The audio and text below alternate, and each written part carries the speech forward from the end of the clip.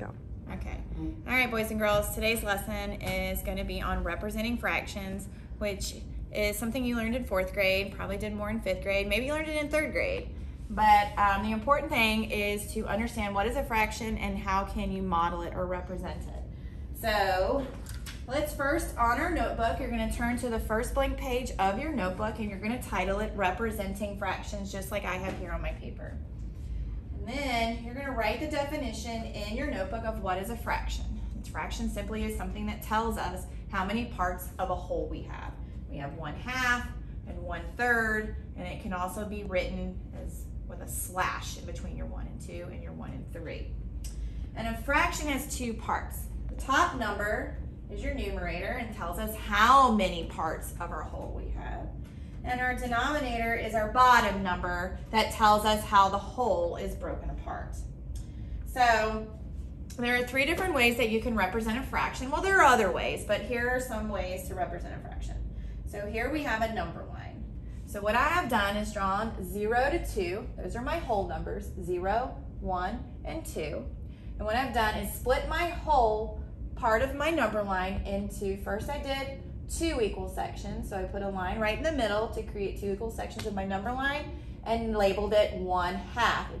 From 0 to the halfway point is just 1/2 of the number line, or 1 of 2 parts.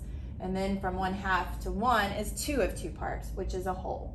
Then I split it into 4 equal sections, and from 0 to the first is 1 of the 4 parts, 2 of the 4 parts, 3 of the 4 parts, and then 4 of the 4 parts, which is the same as a whole. Okay. Then I modeled using fraction bars. So fraction bars are really easy because all you have to do is draw a rectangle, and the whole rectangle is your whole. And then I split my whole into 2 equal parts, shaded in one of them to show you that it is 1 of 2 parts, which is 1/2. And I did the same thing, but split that big rectangle into 4 equal parts and shaded in 2 of them. And it's 2 of my 4 equal parts, as we see, is the same as 1/2. So it is taking a whole and breaking it into equal parts. Equal parts is the key word here, equal parts. And then I have fraction circles. So I've drawn a circle as best I can. It's really hard to draw a perfect circle, freehand anyways.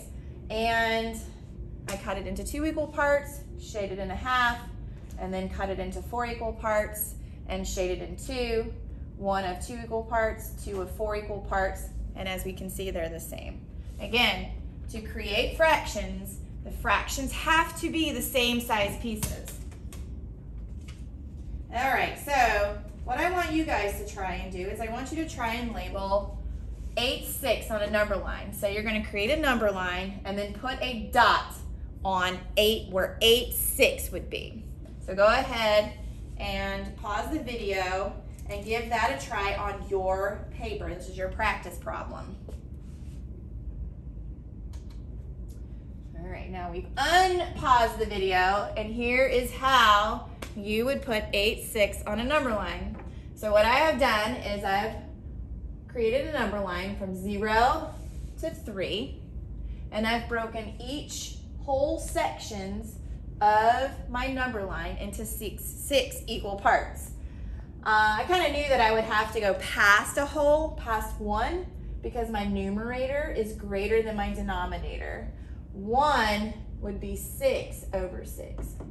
And as we can see, 8/6 is greater than 6/6. So I knew it would go past 1. So this denominator tells us how to break apart our wholes. So what I've done is from 0 to 1, I've broken it into 6 equal parts. And I've labeled them 1, 6, 2, 6, 3, 6, 4, 6, 5, 6, and then 6, 6 is your whole. And then I had to do the second whole part of my number line into 6 equal parts as well to get us to 8/6. And then I put a dot there. Any questions? All right, we'll talk more about it in class as we practice representing fractions with number lines, fraction bars, and fraction circles.